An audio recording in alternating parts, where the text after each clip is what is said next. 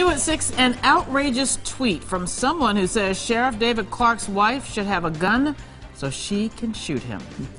Graeme Zielinski was let go from a previous job because of his inflammatory tweets, and now he's back at it. Zielinski's latest tweets could get him sued. New at 6, Lacey Christmas here with the firestorm that's playing out on social media. Lacey.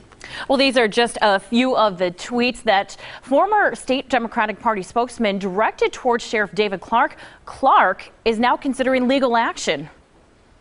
So we can all agree that MCSO sheriff's wife should have a gun so she can shoot him. Tweets like that have Graeme Zielinski back in the news. Zielinski was removed from his position as communications director of the state Democratic Party after he compared Governor Walker to Jeffrey Dahmer.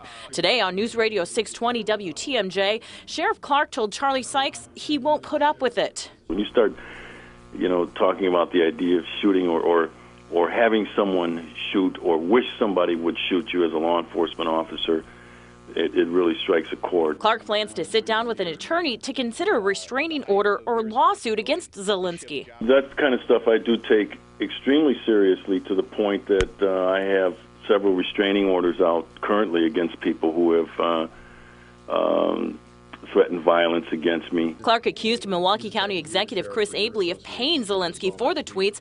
That's something Abele denies, but he did hire Zielinski for $10,000 last summer to be a political consultant and advise Abele on candidates he should endorse. Abele tells me he disagrees with the tweets and says his relationship with Zielinski ended before this tweet came out. I'm not going to work with anybody and certainly support that kind of inflammatory rhetoric. Now, Zielinski would not go on camera with us today, but sent a statement taking a shot at Journal Communications and said if only Clark was as good at doing his actual job as he was at insulting private citizens, the sheriff's department wouldn't be a disgrace. Back to you, Mike and Carol. Okay, Lacey, thank you very much.